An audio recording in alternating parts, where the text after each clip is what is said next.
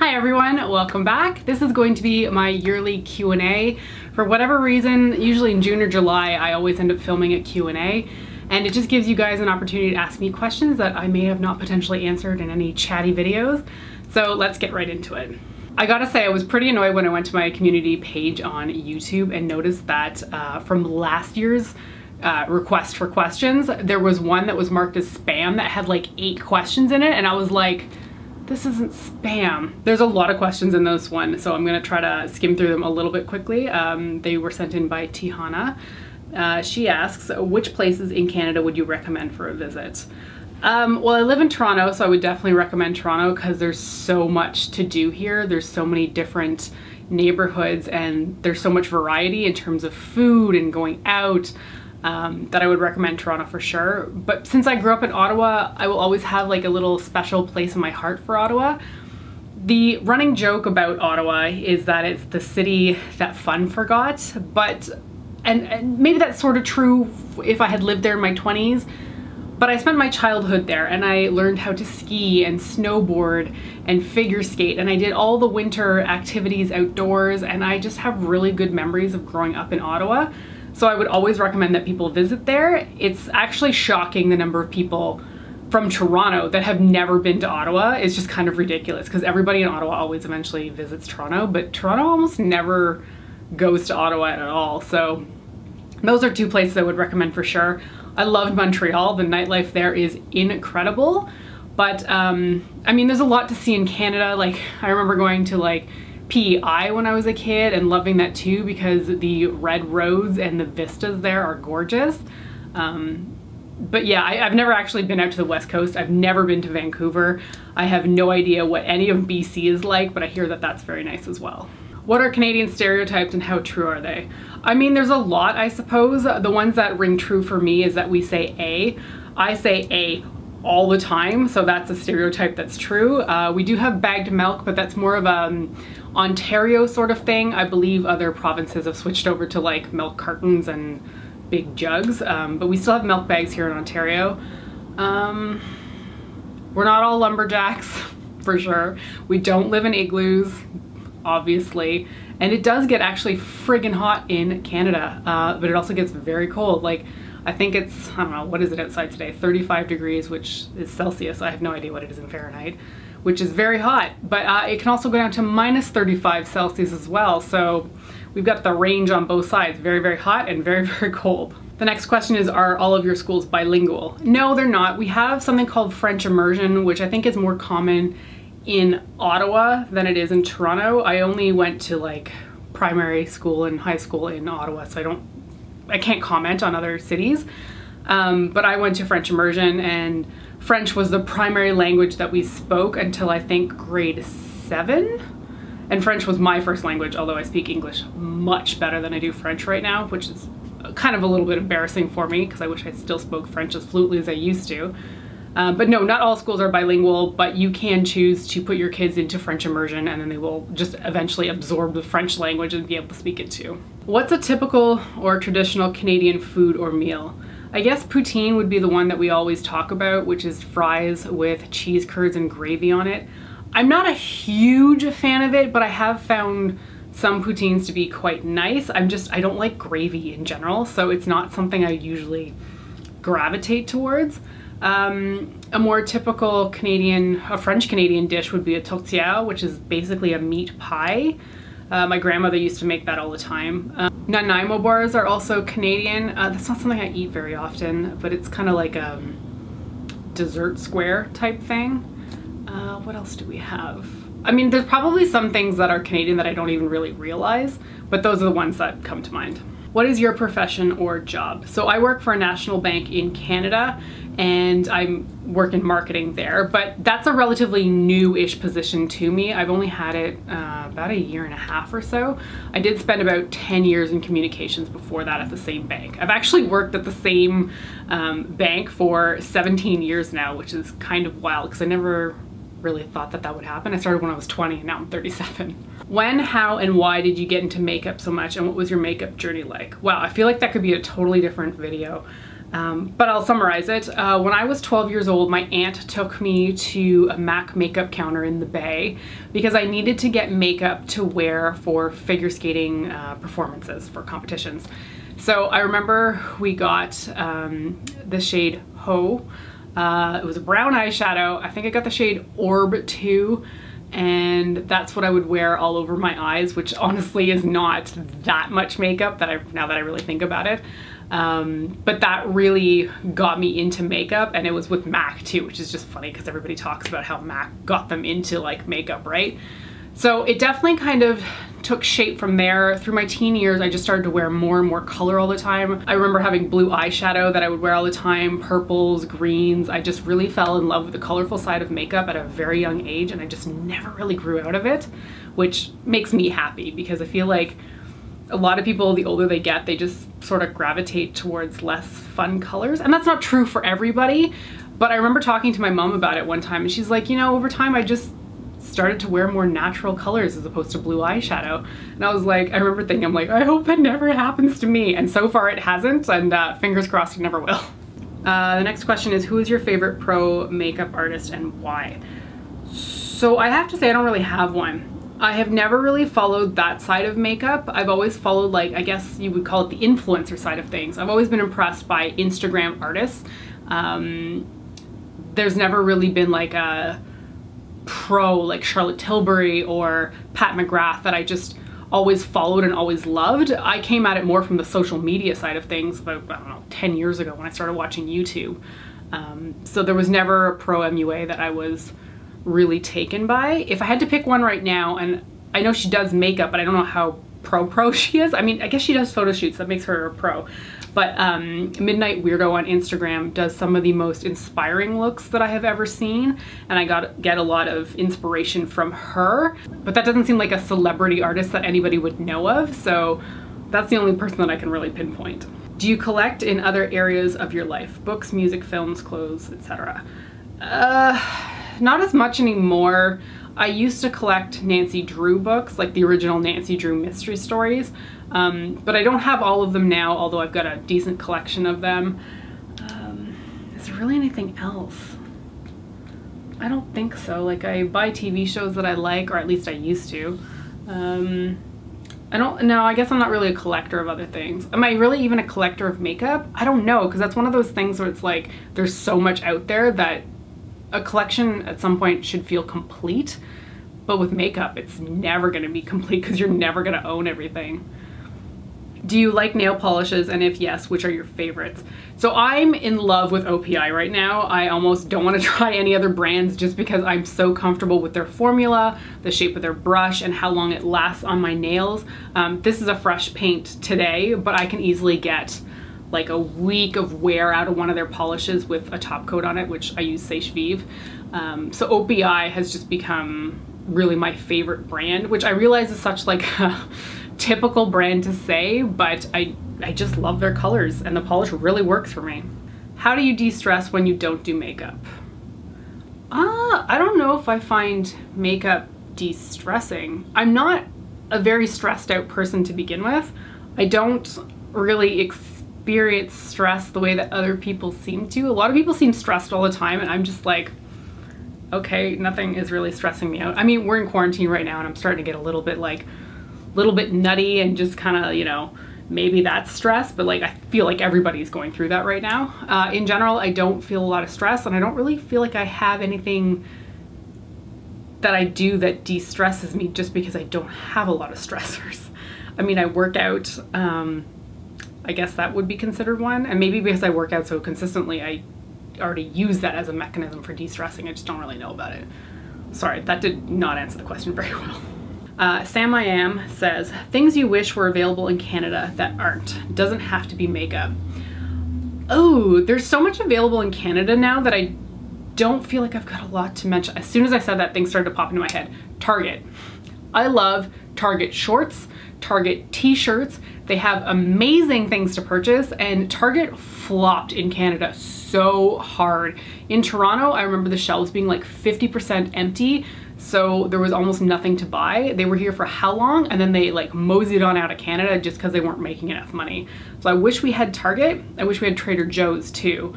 The spices from Trader Joe's, this is such like a basic white girl thing, but that everything bagel seasoning spice, whatever it's called, is beautiful. It is so good. I think there actually is a replacement here now in Canada, but I feel like it's a Costco thing only and I don't have access to a Costco. But yeah, I really wish like that mushroom umami spice was here. That's a Trader Joe's thing. The chili lime one's really good. There's just the garlic salt thing. There's a lot of really good spices at Trader Joe's that I wish we had here. I also wish that there was a Bath & Body Works shipping warehouse in Canada, because if you're ordering from them, you're ordering from the US, and that means that there's a potential that you're gonna be paying customs and duty on it. Now, I've only just recently ordered from Bath & Body Works from the US because I got pretty desperate, because I'm not going to a mall anytime soon. I don't want to. And I'm hoping I don't get drilled with duties, but there is a risk. Audrey asks, how did you and your husband meet? Just being nosy. I don't think that's nosy at all. Like, I feel like people are worried to ask personal questions because some people are pretty private. I'm not that private. We actually met in World of Warcraft. So that's a MMORPG for anybody who isn't aware. It's a video game where you play with tons of people online. And we met through the game, but more specifically on a message board for Paladin tanks. It was called Main Tankadin. The board is not around anymore. But we connected that way because we were both playing the same class and role, and we had a community where we could all chat about how to play the game better, and that's how we met. Danielle asks, what are some types of products you basically stopped using during COVID-19? I think I've worn mascara twice in the last 4 months.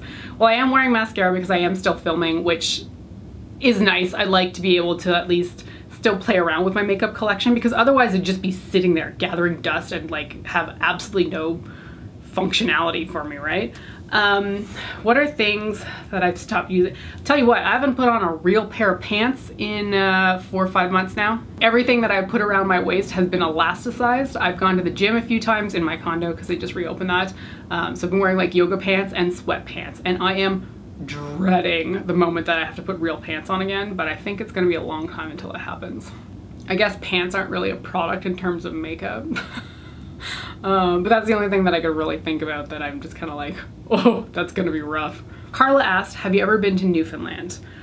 Okay, so I thought I had, but now I'm not sure. My parents and I and my brother took a trip to Nova Scotia and PEI when we were very young. And that's when I kind of learned about Anne of Green Gables and all that kind of stuff. And I thought we'd gone to Newfoundland, but now I'm wondering if my memory is just flawed of that and that we never actually went there. My mom has been watching these videos though, so she might be able to tell me if we've actually been to Newfoundland, because I thought we had, and now I'm worried that it's not the case, and I've been telling people that I've been there. Shauna Ray asks, what is your favorite palette ever?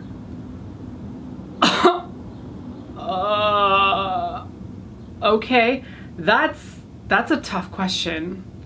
I think I'm gonna go with ColourPop's Chasing Rainbows. I think that's my favorite. Mama Deb Beauty asks, have you ever visited Massachusetts? I don't think so, but this might be one of those places that my parents and I went on a road trip, because we did like the east coast of the US when I was like 14 years old, I think, maybe 13. And it might have been one of the states that we went through. I just don't remember it. I don't remember going there if that's the case. She also asks, would you ever form a friendship with someone online from one of your subscribers? Just curious because I have. Absolutely, and I have done. The one I've probably talked the most about is Dominica, whom I met in England last year when I was there visiting with my friend Julie. And she was one of the first subscribers that I remember having like real dialogue with and just talking back and forth with. We've added each other on Facebook kind of thing, so I feel very comfortable calling her a friend.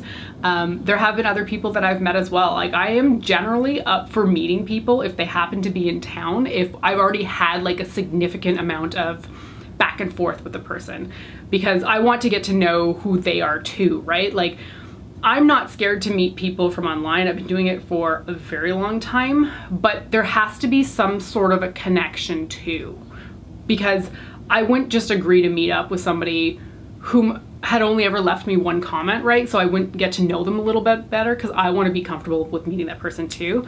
So I am definitely cool with making friends with my subscribers, but there has to be a back and forth, right? Like it can't just be like, everybody has these viewers who just watch them and feel like they know them but never talk back, because there's tons of people that I watch constantly on YouTube and I feel like, hey, I really sort of know this person, but they have no clue who I am because I have never sent them a message. I've never commented on a video, for example.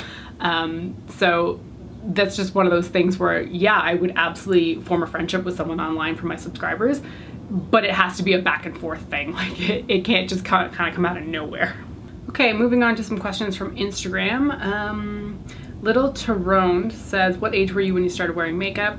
So I mentioned the story about my aunt taking me to MAC when I was 12 years old. So that's my like super solid memory of wearing makeup, but I know that I must have worn some kind of makeup for my jazz dance routines when I was younger, so like 7 or 8 years old. But it was all my mom's kind of makeup. There was a lipstick that she had that I remember what it looked like. It was probably like this red lipstick color, maybe slightly pink tinge to it, but it was in like this weird yellow tube. And I was always like, that's the lipstick I always wanted to wear, but I couldn't tell you the brand on it. I just remember the taste of it. It had that awful like old lipstick taste that everything used to taste like, but I really liked that color. Maybe my mom remembers what tube that was. Okay, Leah has a bunch of questions. What is your best travel story? Like, do you have a trip that might have gone horribly wrong, but it is one of your favorite travel stories to tell now? Yes, I do. Okay, so I was visiting Dublin, Ireland for the first time. Been there several times since.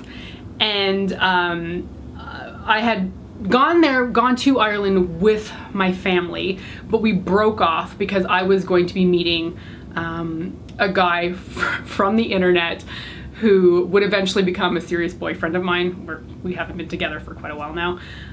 But I was meeting up with him and his friend who were also going to be in Dublin around the same time.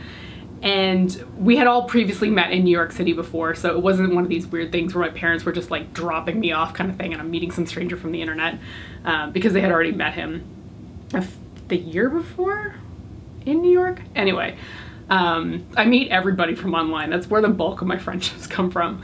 So anyway, I need to get to the end of the story because that's where it starts. So we had a weekend together in Dublin, and then his flight was taking off the day before mine was, but my flight was going to be taking off from Belfast in Northern Ireland. So when I put him on his plane, I got back to my, I guess it was a hostel at the time, and there was no clock in the bedroom, but I know the hostel could do wake-up calls. So I didn't have any kind of alarm. I had no cell phone because this was like, man, how old was I? I don't know, 21, 22, like this was a while ago. So there were no cell phones. I didn't have a clock that could wake me. So I told the front desk the next morning, I'm like, you need to wake me at 6 a.m. because I need to get on a train from Dublin to Belfast in order to get on a flight that was taking off from Belfast to go back to Toronto. And they said, sure, no problem. We will do the wake-up call in the morning, 6 a.m. It never happened. I woke up, I think it was, I'm gonna guess the time. Let's say the train was taking off at 8 in the morning and I woke up at 7:30. I woke up, the sun was up really bright, and I was like, this doesn't make sense. For 6 a.m. it should not be this bright. And I turned on the TV, which only had American stations, which to this day makes absolutely no sense to me. But I could see the time said that it was like 2 a.m. Eastern Standard Time, and with the time conversion I was like, well that's like, or I guess it was 2:30 a.m. That's 7:30 in the morning, and I should have been awake like 90 minutes ago. So I called the front desk, I'm like, what the heck is going on? What time is it? Like, what's going on? No one called me. And they were like, oh, sorry, we made a mistake. And I was like, okay, I need you to order me a taxi because I have to get to the train station like immediately. Like I had no time to do anything. I threw everything in my bags. And they were like, sorry, the taxis are on strike today. And I'm like, what? the hell? You didn't wake me up. The taxis are on strike. I didn't know how to use the local transit system, and I definitely didn't have time to wait for a bus. So I was like, I'm gonna get my butt from the hostel to the train station because I'm very good with locations, and my own internal GPS system is quite solid. I can always figure out where I'm going in a city because I had an already general idea of where the train station was. So I grabbed all my stuff together. I think I'd already paid for my room. I ran out and started running to the train station with my, I guess I was traveling with like a soccer bag because it was one of those horrible duffel bags with a strap that if you're wearing a lot of heavy stuff in the bag, it just like drags on your shoulder. So I started running to the train station because I had to get this train up to Belfast or I would not have made my flight. Running to the train station, and the snaps on my duffel bag broke. So this strap that's like holding everything up together just broke completely. So I don't know what I did with the strap. I threw it in the garbage, grabbed the handles of this super heavy thing because I was carrying back 8 pint glasses of Guinness, like pint glasses. It was super heavy, it was filled with my clothes and shoes and all that. And thankfully those glasses didn't break, which is kind of wild. But I'm grabbing it and holding it with the horrible handles and running to the train station. I bought the ticket just in time, and it was one of those moments where I like slid onto the train at the same time that the doors were closing. And let me tell you, I sat down on that train breathing heavily, sweating profusely, but so relieved and so proud of myself that I had made it. Because now I knew that I was within a safe time constraint to make it to Belfast and to get my flight back to Toronto. But that was such a stressful situation, and honestly, to this day, that story still makes me smile, and I realize that I'm still rambling on and on about it, but I really love telling the story. Just because I was so young, I had no access to really anything, no internet, no cell phone, no taxi. I just had this map in my head of where the train station was in relation to my hostel, and I frickin' made it there, and I'm just proud of myself. So that's one of those stories where I'm just like, yes, I did it. Leah also asks, what is the best part about living in Toronto or in the middle of any bigger city, really? It's just literally having access to so many things. I have access to all kinds of different varieties of food and restaurant and takeout. I have the ability to go play on any kind of soccer team that I choose. I could play on some co-ed team, which I have done through the winter months. I can go play ladies soccer if I want to do that. It's been a long time since I've done that and played soccer competitively. I currently play on a queer friendly league, and just being able to be in that environment is so freaking nice. I don't feel like smaller cities really have that kind of ability to pick and choose what you want to do. I'm able to rollerblade to a lot of places if I want to, like I rollerblade to and from soccer. Well, not this summer because that's not happening. Yeah, there's just a lot of access to everything, but at the same point, living in a big city with no car can feel like you don't get to explore the outer area. I mean, I can rent a car, but it's not the same thing as like owning one, right? So the best part is the access to everything, and there's a lot of immediacy with being able to get all of that stuff downtown. The unfortunate other side of it is I just don't see much of the outskirts of Toronto, so I can feel very localized to the downtown core. Okay, and 2 last questions that I picked up from Instagram this morning. Sam has asked me the most horrible question she could possibly have ever come up with. Like, does she hate me? Because this is horrible. Would you rather give up wine or wearing bright makeup?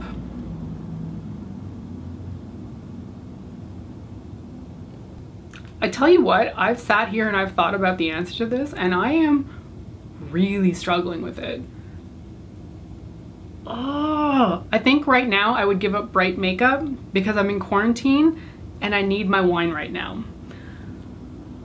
But would I be happy for the rest of my life without bright eye makeup? Probably not.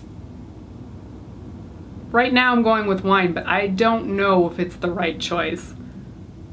God, that is a miserable question, Sam. How dare you?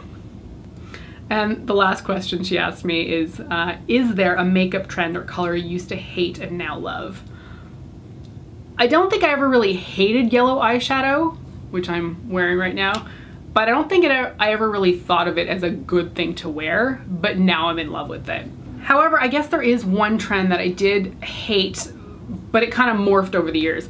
So people used to use MAC's Fascinating Eye Kohl, that really white pencil, on their lower waterline like 10, 12 years ago on YouTube, because it was opening up your eyes. And I always thought the white looked absolutely atrocious, just looked awful. Over time, people kind of morphed into using more of like skin color for whatever skin tone they were, a lower waterline color in order to brighten up the area as opposed to using white. And for the longest time, I thought that that looked not as bad as the white, but still looked pretty eh. However, in recent years, I've started to do it and I really like it. So I guess that's a trend that I picked up like a decade later, but I did really think that that looked garbage like 10, 12 years ago. But hey, now I'm the one that's doing that. Okay, so that is it for the questions. I hope I picked up everything that people had asked me. Thank you so much for sending questions in. It definitely helped me flesh out this video. So I hope you learned something new and interesting about me today. Thanks for giving me the opportunity to chat about things that I would otherwise not have talked about. And that's it. Thanks again, and I'll see you next time. Bye.